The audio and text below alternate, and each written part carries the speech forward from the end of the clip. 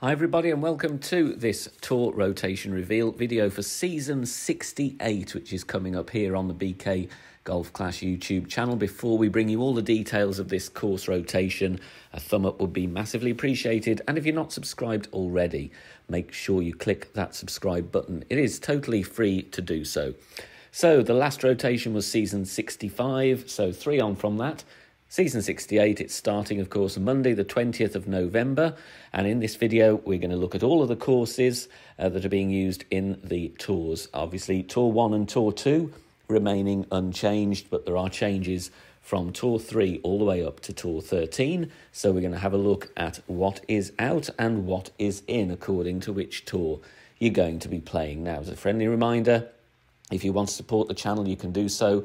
Head over to patreon.com/BK Golf Clash. And if you're wanting to dive in to some new tour play courses, if you're experiencing a few new locations or you want some help with general elevations, our shootout sheets for this tour rotation are available now, and they are available with all of our Patreon packages. So head over there and support the channel and get some help with this course rotation as well.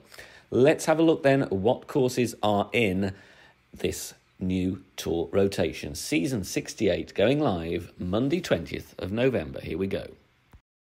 3, 4 and 5 on your screen now. Young Sand Gardens going in on Tour 3, paired with Tour 3 Classic of Sakura Hills. Tour 4, we've got the first appearance of East Lake in tour play. It's coming later on in the tours as well. That is paired with Glen Monarch Estates. A very nice pairing there. Tour 5, though, some lengthy par 5s to deal with there. Chateau Lavande and Jubilee Grove with the alternate set of pin locations. Nice contrast on Tour 6. We've got the lengthy holes of Quail Hollow, fairly flat, as well as the Milano being a fairly flat course, but with the newer pin locations. A couple of tricky ones there, though. Eagle Peak, a nice contrast, though, with the elevation changes there on Tour 6. Tour number 7 also has some elevation to deal with and a lot of water. Koh Hong Resort 2, the Oasis 2, and staying in Tour 7, Jamil Dunes. Tour number 8, the Mountain Tour, Shifeng Basin going there alongside Greenock Point and Grunberg Slopes, again with set 2 of pins there. And the Greenock Point, of course, is the newly reworked version.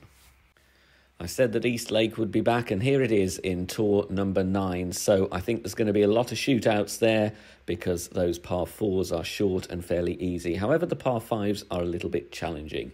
Talking of challenging holes, White Cliffs Golf Club going in there as well, and Acacia Reserve staying put from the previous rotation. Tour 10, some absolute classics here, harking back to my days of playing Tour 10. Gakasho Bay, Nordic Fjords, however, with the new pins, and Porthello Cove staying there for a few more seasons. Tour number 11, Old Bridge Park 2. I know that's not everybody's favourite, but it could be worse. Sierra Plateau, and finally those lengthy par 5s of Sharuba Springs, particularly from third tee.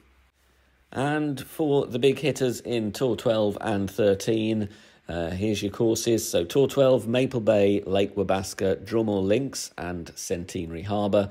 And then a real mixed bag in Tour 13. There's some nasty ones there. City Park 2, Waterfield Sands, but then you've got a couple of easier ones, i.e. Sakura Hills and Sunshine Glades. Amongst those 4, of course, you've also got Wiseacre Ranch, so a real mixture there in the highest tour. Thank you for watching this rotation reveal video. I hope you found it useful, and don't forget to check us out on Patreon if you want those general elevation shootout sheets. They are available right now.